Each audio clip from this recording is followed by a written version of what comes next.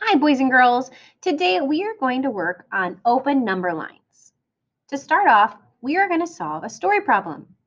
Our story problem says Elise has 23 buttons in her craft box. She buys a package of 10 more buttons. How many buttons does Elise have now? Well, to begin, we know that Elise started with 23 buttons. So we're going to start at the number 23 on our number line. Then it says she buys a package of 10 more buttons. So that means I'm going to add 10 to this number. So I'm going to count by ones until I get to 10. 1, 2, 3, 4, 5, 6, 7, 8, 9, 10. I know that 23 plus 10 equals 33. That is my number model.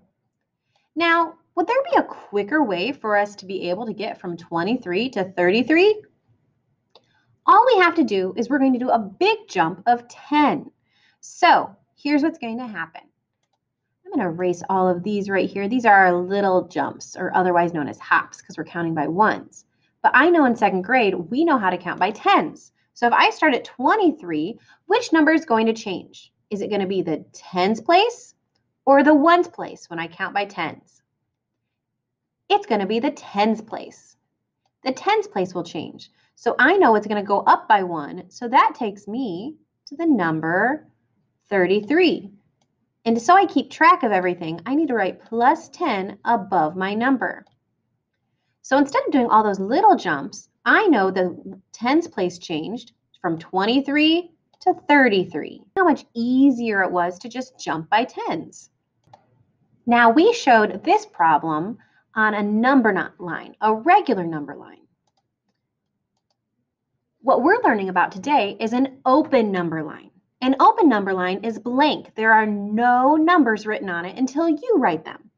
So what they did is pretty much what we did, but they didn't have any numbers already written because you know that 23 plus 10 more is 33 because our tens place change. Now, when you mentally do addition or subtraction, but you need to show your thinking, an open number line is a great way to help you with this. Now, how might the open number line be helpful when we solve these number stories? They're quick and easy to draw. It can help keep us track of our steps. So we're going to use a number line on our next problem. This problem says, Peter has 64 blocks in his toy box and 20 blocks on the table. How many blocks does he have in all?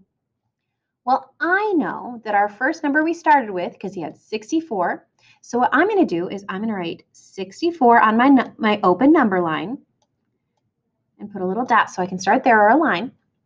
And then what I'm going to do is I need to add 20 blocks. Now, I know an easy way of doing that is counting by tens. So here's 10, 20. And above those, we write plus 10, so we keep track of our thinking. So we've got plus 10 on each. Well, I know that when we add 10 more, we are changing the tens place. So 64 will turn into 74. 74 plus 10, we're going to change that tens place, will turn into 84. So our answer for this problem, which is 64 plus 20 equals 84.